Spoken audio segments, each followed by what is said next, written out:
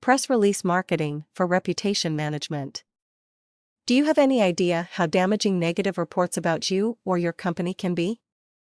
When an interested prospect does a search on your company name, or in the case of professional services, your personal name, what would you like to see appear? Negative comments, slanderous exclamations, and various complaints, or great things about your company or yourself. You may have an unethical competitor, or even a jilted lover, and all of a sudden your reputation is in a shambles. It happens all of the time. Easier to accomplish than identity theft.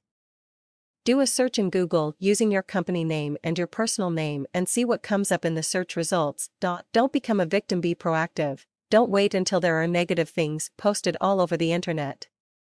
A recommended course of action is to set up a bunch of blog sites for you or your company, or both.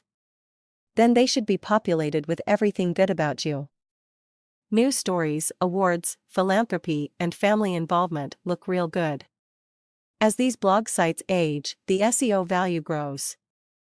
When somebody wants to check you or your company out, one of your favorable blog sites should appear.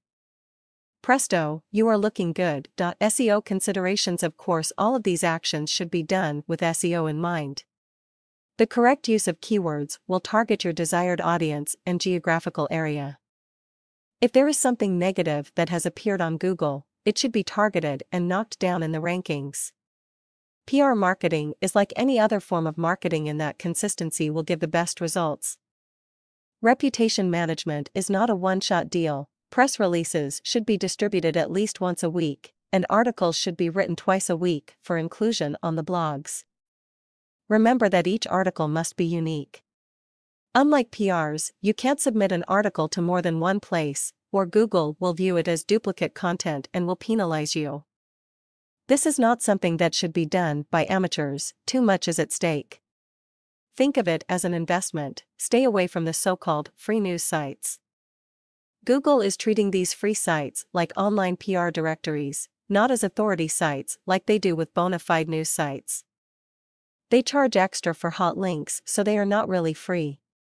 You get what you pay for. Press-release-distributors.com are specialists in online marketing.